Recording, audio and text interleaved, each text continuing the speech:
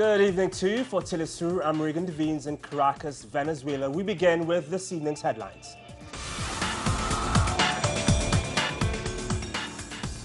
With the message of no more austerity and an end to racism, British politician newcomer Jeremy Corbyn just may become the next leader of the Labour Party. Venezuelan Foreign Minister calls Colombia out on his role to end the border violence. And Chile pays tribute to a former presidential hero. This and more now on From the South. Good evening to you and thank you for being with us. We start in Britain, where a left-wing politician who was little known until a few months ago could be about to upset the entire political establishment. Jeremy Corbyn is the clear favourite to win the election for leader of the Labour Party, which is the main opposition to the Conservative government. Voting closed on Thursday and the result will be announced early this Saturday. The party has seen a huge influx of new members, mainly young people, attracted by Corbyn's clear message against budget cuts, war and racism. I'm trying to open up the democratic process and unleash that fantastic potential that's there. People have had enough of the politics of abuse and the politics of control. This is about the politics of democracy. I just feel like there is this huge groundswell now, and whatever happens at the weekend is going to continue, and ordinary people can be heard. He's very much the man of the people, you know, and he really is a champion for the little people like us. So that is what we want from our politicians. He's a public servant, basically. Corbyn's long-standing opposition to British military action overseas has also been a central feature in his campaign. He's now challenged Prime Minister David Cameron to justify Britain's use of drone attacks in Syria. I'm concerned at the legality of the Prime Minister's decision to launch the drone strikes. I did call in my question to him on Monday for there to be a political conference in the whole region, which would of course have to include Iran as well as Russia, USA, European Union and all the neighbouring countries, as a way of cutting off the arms supplies and money to ISIL, as well as preventing ISIL selling oil and making money from it. If we just go in bombing, civilians will be killed, and I suspect there will then be a call for ground forces to follow. There is no parliamentary authority for military action as of now. It was rejected in 2013. Telesuru's Stephanie Kennedy is in London and she explains the mood there one day before the results are announced in this extraordinary election. Good afternoon, Regan. Well, here from London, tomorrow around about midday, the next leader of Britain's main opposition party, New Labour, will be announced. Now, for an internal election of a political party, never before has so much controversy, interest and debate been generated. And this is thanks in large part to candidate Jeremy Corbyn. Now, Jeremy has been a member of the Labour Party for more than 30 years, but never before has he been such a prominent feature of mainstream political debate here in the country. He has excited a lot of people because he is bringing to the table issues that aren't being discussed, and he is also challenging, he is pulling up into questioning a party that many feel has drifted far too much towards the centre and even towards the right. Jeremy is touching on issues such as austerity, but also nuclear weapons, NATO and the nationalisation of services such as the railways. He has galvanised a growing discontent where many people are feeling that this current economic recovery really isn't working and leaving out the most vulnerable and the most poor from society. An economic recovery represented by these buildings you see behind me, which really are benefiting very few people. Nobody knows what will happen tomorrow, but many expect the polls to be confirmed and for Jeremy Corbyn to win these elections. We'll be here in London reporting, bringing you all the news. I'm Stephanie Kennedy for Telesur. Venezuelan Foreign Minister Delcy Rodriguez met with the United Nations Secretary General Ban Ki-moon to explain why Venezuela opted to partially close the border with Colombia. Nos vamos a reunir para encontrar soluciones positivas We're going to meet to find positive solutions. The Colombian state should take up its responsibility. There are cross-border crimes that threaten the peace and security of our citizens, not only Venezuelans, but also the almost 6 million Colombians that live in Venezuela in peace. The Colombian state should take actions to resolve these crimes that are affecting Venezuela. Entenderse la solidaridad de Venezuela, no se puede abusar de la solidaridad de Venezuela. Y así como nosotros estamos tomando medidas para preservar. Venezuelans and Colombians at Táchira and Zulia states started a dialogue aimed at solving the situation at the border and to implement security measures in the region. The dialogue was called by the Venezuelan President Nicolás Maduro, who urged people to get involved in the process. The debate seeks to set the conditions to build what Maduro called a new border of peace. He will send the proposals to his Colombian counterpart in order to eradicate crime and smuggling at the border. Maduro's new border of peace hopes to promote and exercise coexistence between the two countries.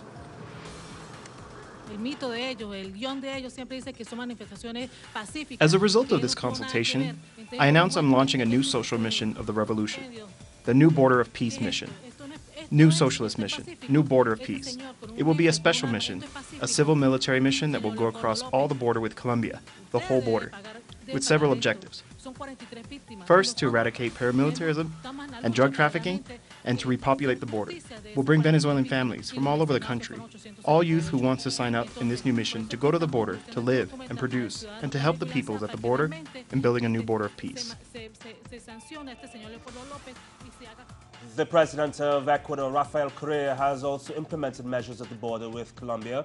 He said the situation there is tough as smugglers from Colombia are involved in cross-border contraband of gasoline and other products. Correa cited the Colombian currency devaluation as one of the main reasons for the smuggling increase along the border. He said his government was taking specific measures to fight smuggling and to improve the economic situation of border cities.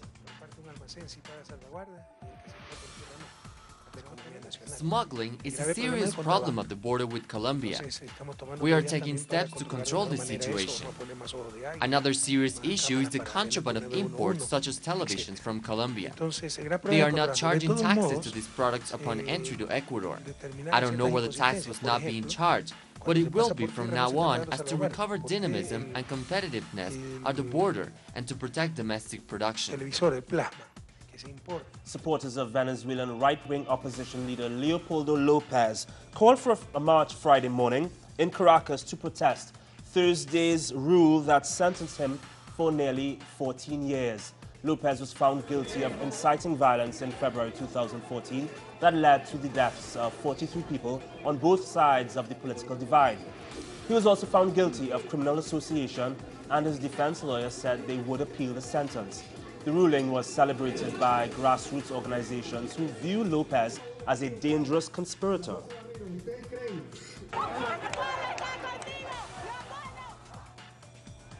Some right-wing opposition demonstrators resorted to violence Thursday night, attacking pro-government protesters. Various people were injured and a man died of a heart attack after observing the erupting violence. More protests are expected. The opposition was surprised, announcing injuries at a protest that had not yet taken place. The opposition lies. Their discourse is always about them carrying out peaceful marches when that is not true. So I show you this. What is this? Someone pointing a rifle. Is this peaceful, Mr. Leopoldo Lopez? You should pay for this, and for the 43 victims. We will continue fighting so that these regrettable events of last year are fully punished. Chile is remembering the military coup that occurred 42 years ago, which resulted in the death of elected President Salvador Allende and thousands of Chileans under a harsh dictatorship that lasted until 1990. Former political prisoners paid tribute in Santiago to the slain Chilean leader, often regarded as the first Marxist to be voted into office. The current president, Michelle Bachelet, herself a victim of torture during the dictatorship, also headed a ceremony in memory of Allende. There are still truths to find out and justice to apply. We must destroy the walls of silence that prevents us from moving forward. There are still some privileges that Chile does not tolerate anymore. Chile's conscience requires us to get over them. I'll make the compliance of justice be the same for everyone. This is an inescapable commitment that I have personally taken on. It is still unknown who will pass to the second round in the Guatemalan presidential elections to face off against the comedian Jimmy Morales. Almost a week has passed since the elections as Guatemalans wait on definitive results. Over 99% of the votes have been counted, and Sandra Torres leads by 6,000 votes over conservative businessman Manuel Baldizon. The ex-Guatemalan Vice President Roxana Baldetti, who was detained waiting for the judgment on her corruption charges, has been taken to a military hospital. She is due to have a routine medical checkup as permitted by a judicial order. However, her health situation is unknown. Baldetti resigned from her post on May 8th when she was implicated in a corruption scandal known as La Línea, which has also landed ex-President Otto Pérez Molina in jail. The United Nations General Assembly approved a global set of principles for sovereign debt restructuring, allowing countries to legally confront the pressures brought on by creditors. The resolution was inspired by Argentina's 2001 debt crisis, which drove the country to economic chaos. The resolution prevents creditors from applying abusive measures against governments. It was voted 136 in favor and only 6 countries against. It's a resolution in favor of our economic stability, social peace and development.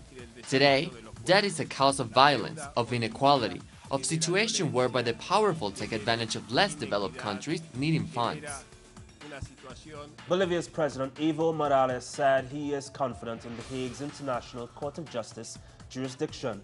He also said he was hopeful it will rule in his country's favor in a centuries-old territory dispute with Chile that would grant the landlocked Bolivia access to the Pacific Ocean. The Hague is currently deciding on the Chilean appeal that the court does not have jurisdiction. Once the decision is made, however, it cannot be appealed by either country. From the moment that the court took the case, it knows it has jurisdiction, and that's why we must fulfill the international procedures with the international courts. And thanks to national and international experts, we fulfill them perfectly in order to develop this case before The Hague. Cuba and the European Union have made progress in the latest round of negotiations to normalize relations. The two sides have met 5 times in the past 18 months in search of a far-reaching agreement. 2 of 3 pillars of the deal on trade and cooperation are always complete, as well as recent talks around a political agreement between the 28-nation bloc and Cuba. The 6th round of negotiations will begin in Brussels in November. It is not here to impose models or speeches. It is a framework. A robust framework that not only allows us to enter dialogue on various issues, it obliges us to do so. Cuba is to release over 3,500 prisoners on the occasion of the upcoming papal visit this month. Among those to be released are prisoners older than 60, those younger than 20 with no previous criminal history, the chronically ill, women, some who were due for conditional release in 2016, and foreigners whose repatriation could be assured. The island's authorities already released about 300 prisoners ahead of Pope John Paul's landmark visit in 1998, as well as 2,900 common prisoners ahead of the 2012 visit by Pope Benedict. The FARC and the Colombian government are on the verge of reaching an agreement on the complex issue of justice. This was announced by the rebel group on the restart of peace talks in Havana. According to the FARC's leader, this understanding includes a bilateral and definitive ceasefire. One of the most difficult issues in the negotiations is justice, as both parties blame each other for the armed conflict and violence that has left over 200,000 dead and 6 million people displaced. The FARC's leader also called for the crisis between Colombia and Venezuela to be solved as soon as possible, which he claimed is necessary for the peace process. And after the break, 1.5 million Catalans hit the streets of Barcelona calling for independence. That is next.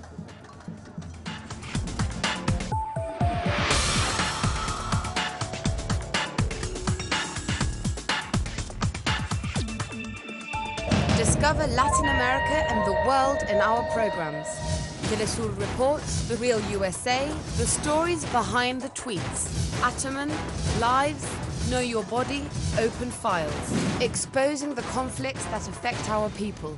Compelling personal stories and the most controversial events. See it all on telesurtv.net in English. Telesur. Wherever the news, you'll be there. An insight into Africa today. With Bill Fletcher. The Global African, only on telesurtv.net in English. Wherever the news, you'll be there. The truth behind the power. We lift the lid on some of the world's most ruthless figures. Open File, only on telesurtv.net in English. Wherever the news, you'll be there. We start our world coverage in Saudi Arabia, where the last reports say that 87 people died at the Grand Mosque of Mecca. A crane crashed into the temple just weeks before Islam's annual Hajj pilgrimage to the holy Muslim city, attended by millions of people. Over 180 have been injured. Local television reports say the crane had fallen because of strong storms. Nearly 1.5 million Catalans took to the streets of Barcelona to rally for independence as the region's politicians launched their campaigns for a looming election billed as a make-or-break moment for Catalonia. If pro-separatist parties win a majority in the 135-seat parliament, Catalonia's conservative president, Artur Mas, said he would start pushing towards becoming an independent state. Latest polls suggest that leftist Junts pel Sí, in coalition with the far-left CUP, could create the majority they need to begin the process of breaking away from Spain. Hungary, one of the European nations most affected by the thousands of refugees arriving weekly in the region, is intent on completing its barrier fence to keep refugees out by early October. Next week, authorities also plan on introducing new measures to deal with the crisis, namely penalties for illegal entry, accelerated asylum procedures, and possible expulsion back over the border. Earlier this week, the European Parliament declared their backing of a proposal of refugee distribution from Hungary, Greece, and Italy.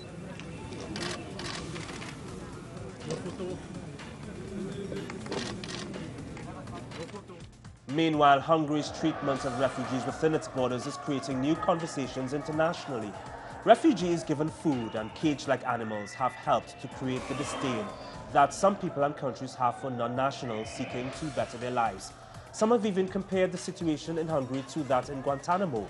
Although many refugees are still arriving in Hungary, they do not wish to stay for these very reasons. Dissident Chinese artist Ai Weiwei weighed in on the debate, saying that the British government needs to do more, along with more cooperation in the West, with the West. So I think the Western countries has to come up with some kind of decision to help each other to get a better, more sound way to dealing with the situation. The U.S. have named 3 senior Hamas leaders as specially designed global terrorists. More on this story with Noor Harazin, who filed this report. The Hamas movement of Palestine denounced Washington's decision to include 3 of its leaders in a list of terrorists. They say it violates international law. They also accused of backing Israel's acts of terrorism against the people of Palestine. The statement comes just days after the U.S. Department of State said it had included the 3 Hamas leaders in the terrorist list. Among the 3 is Hamas military chief Mohammed al-Deif. Deif was the mastermind of Hamas military plot during the Israel's aggression against Gaza Strip in 2014. He is on Israel's most wanted list 2002. Sinwar and Mushtahawar among 1,027 Palestinians freed by Israel in prisoners exchange deal for captive Israeli soldier Gilad Shalit in 2012. Placing 3 Hamas senior leaders on the U.S. terrorist blacklist is an immoral act and is against international law. It also provides cover for the crimes of the Israeli occupation against the Palestinian people. In all cases, Hamas confirms that such decisions will not prevent it from resuming its national duty in liberating the land of Palestine and protecting the Palestinian people. Similarly, the Islamic Jihad movement said that disagenting Palestinian resistance leaders as terrorists is political blackmail, intimidation, and a communal behavior in which the victim is turned an aggressor. Nur Harazin, Telesul TV, Gaza. And now look at other stories making headlines across the globe. Hundreds of Italian demonstrators marched barefoot to the Venice Film Festival, calling for action and unity to help the thousands of migrants and refugees arriving in Europe. A small group was allowed to walk on the red carpet outside the Venice Film Festival Palace, where they unfurled a banner calling for humanitarian corridors to be put in place for migrants and refugees. This is not a symbolic demonstration. This is not a self-celebratory event. These are not stars who are taking off their shoes. Absolutely not. Singapore's ruling party has again won the snap parliamentary elections this Friday. The People's Action Party, led by Prime Minister Lee Hsien Loong, has been in power for 56 years and it won 83 of 89 seats in Parliament and 70% of the vote. Loong has been criticised for authoritarianism and hampering political dissent, but these are not key issues for most voters. Turkey has announced the lifting of a curfew in the city of Cizre. The week-long curfew was imposed to support a military operation against Kurdish rebels, but also fueled fears of a possible humanitarian crisis. The operation of Cizre, a city of 120,000 on the border with Syria and close to Iraq, was a key part of the government's drive to cripple the PKK in southeast Turkey and northern Iraq. And a heavy explosion rocked a military site in the Yemeni capital as Saudi-led coalition warplanes bombarded rebel positions. No information on casualties has yet been made available. The war has brought Yemen to the brink of famine, and peace talks have not yet accompanied the end to the fighting. On Thursday, the UN said peace talks are set to resume next week and urged all parties to participate in good faith. It's a challenge few would take on, yet a team of 10 American kayakers are hoping to cross the ocean from Cuba to Florida, not only in kayaks but in 30 hours. They set off earlier today for the 113-mile journey and hope to remain in their kayaks for all 30 hours. Now this expedition is being done by the athletes as their charitable contribution to the initiative called the Challenge 113. Up until November 13th, anyone can partake, including you, by completing 113 miles of running, biking, weaving, yodeling, or basically anything else. And for every mile you accomplish, 25 cents is contributed to the charitable cause.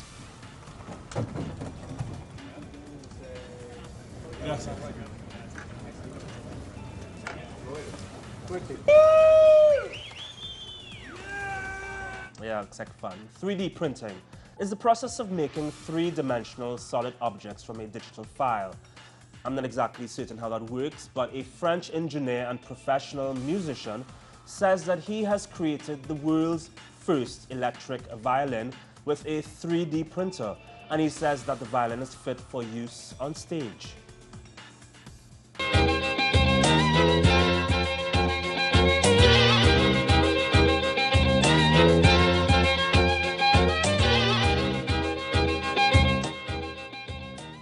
Laurent Bernadac said he had previously tried using aluminium and plexiglass to create the violin, but conceded that the sound created was not what he wanted.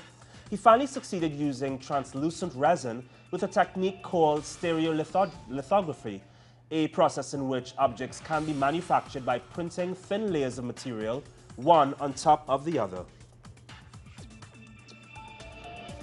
And finally this evening, the latest film by US director Michael Moore premiered on the opening night of the Toronto International Film Festival on Thursday.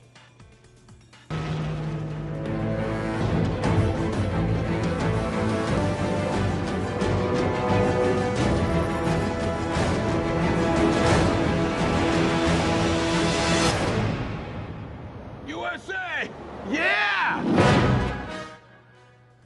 The film, called Where to Invade Next, addresses the U.S.'s history of war and provokes viewers to think about what would happen if the country could do a better job at invasions.